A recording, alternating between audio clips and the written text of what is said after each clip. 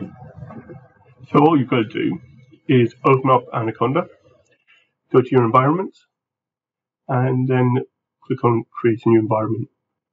Give it a name, new TensorFlow environment, select which version of Python you want to install, and then just let it set up the environment and give you a few minutes.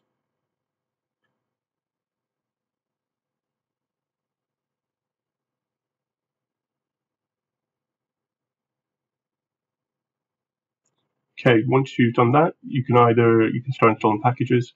So either go to all or uninstall packages, look up TensorFlow, prepare it for install, apply, and then this just takes a couple of moments while it gets the following packages.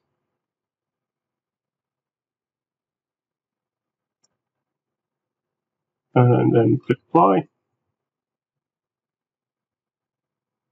And then this takes a few moments, so I've just sped up the video.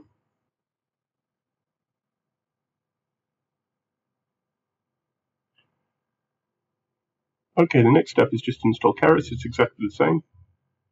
You just look for Keras,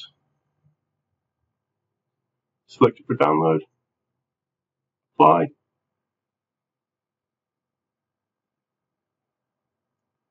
and install.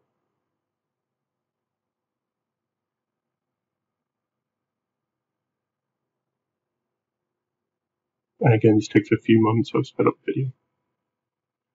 Then you can look at installing other packages.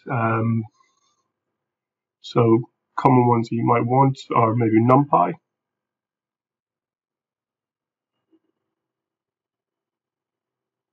or Matplotlib, maybe.